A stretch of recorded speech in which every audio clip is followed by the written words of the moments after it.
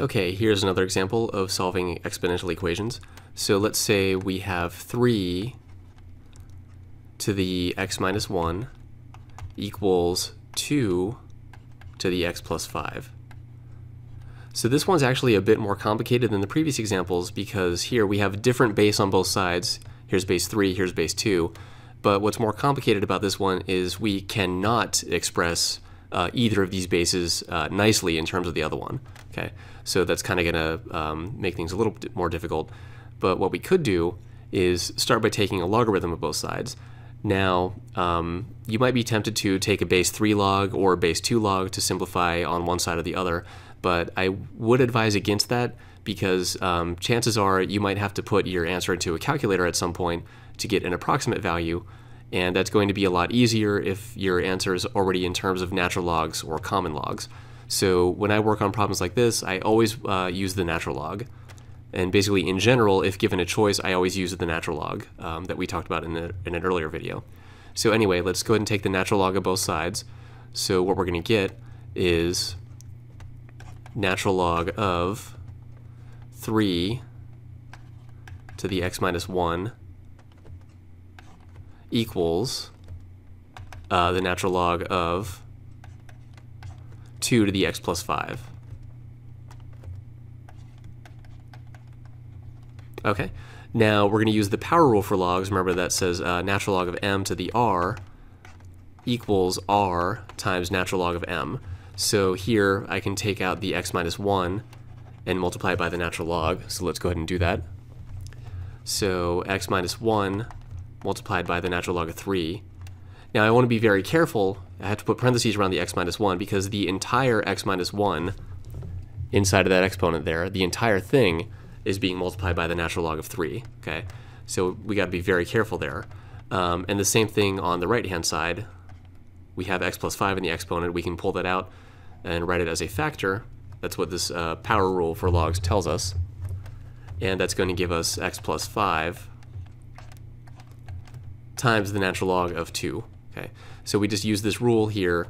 The power rule for logs says we can take out the exponent, write it as a factor, and then what's left in here is just that m. So here, when we pulled out the x plus 5, all that was left inside was the 2, so we had natural log of 2 right here. And the same thing on the left-hand side with the 3 and the x minus 1. Okay, so anyway, continuing now, what do we do next? So the next thing we want to do, well, eventually, what are we doing overall? We're solving for x, right? So eventually, we want to get x by itself on one side, everything else on the other. So what we're going to have to do first is do something so that we don't have x stuck in the parentheses. Okay, we can't really do anything yet because x is stuck inside of the parentheses. So what we first have to do is distribute. So distribute the natural log of 3. So we're going to have x times the natural log of 3, and then minus natural log of 3. So we have minus 1 times natural log of 3 is just minus natural log of 3. And then distribute on the right-hand side, we have x times natural log of 2, and then plus 5 times the natural log of 2.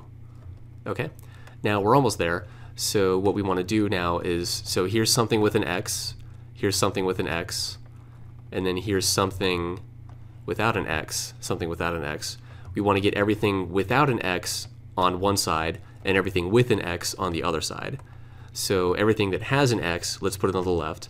So we're going to subtract, let me get rid of those underlines. What we want to do is subtract x ln 2 from both sides.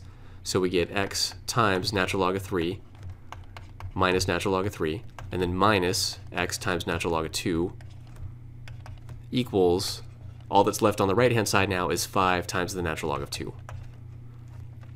And then finally, so here, well, here's something with an x, something with an x, and then we still have this without an x over here and this without an x over here. So now we want to get this guy on the other side.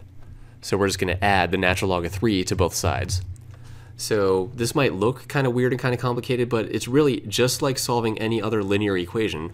Like if you have to solve something like 7x minus 10 equals 3x plus 1. Okay, it's the exact same kind of thing, just instead of these nice constants like 7, negative 10, 3, and 1, we have these goofy looking constants like natural log of 3, natural log of 2, 5 times the natural log of 2, and so on. but it's still the exact same principle applies because it's the exact same type of equation now. It's just a linear equation in x, just with goofier looking constants and numbers. Okay, so anyway, just a little side note there, that even though this might look more complicated, don't let that scare you or bother you or upset you in any way, because it really is just a linear equation with goofy numbers. Okay, so anyway, add natural log of 3 to both sides. Natural log of 3 is just a constant. So what we're going to get now, on the left we have x times natural log of 3 minus x times natural log of 2 equals 5 times natural log of 2 and then plus natural log of 3. Okay, so now we're doing pretty good here. We have everything with an x on this side, everything without an x over here now. So let's go ahead and what do we do now? Well, here's x times something minus x times something else. So what we can do at this point is factor the x out. So we have x times the quantity, natural log of 3 minus natural log of 2 equals 5 times the natural log of 2 plus the natural log of 3. And then finally what we want to do to get the x all by itself is just divide both sides. Divide both sides by natural log of 3 minus natural log of 2. Okay, and that's an n right there. Divide both sides by natural log of 3 minus natural log of 2. And then that's going to give us our final answer. X equals 5 times the natural log of 2 plus natural log of 3 divided by natural log of 3 minus natural log of 2. Okay, so that's our final answer. And we do see that that is, this is quite a bit more complicated than the previous examples we looked at, okay, because we started with two different bases that cannot be expressed nicely in terms of each other.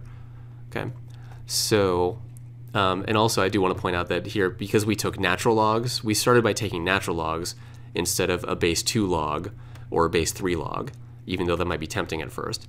And this is nice now because if we have to get an approximate value for this expression, we can just toss that into our calculator, because the calculator is going to have natural log on it, but probably not have base 2 or base 3 log. And anyway, just a side note, if you do need to get the approximate value of this, it is x is approximately equal to, if I did this right, 11.257-ish. Okay, so that's the approximate value of the solution there. So anyway, that's another example of solving an exponential equation.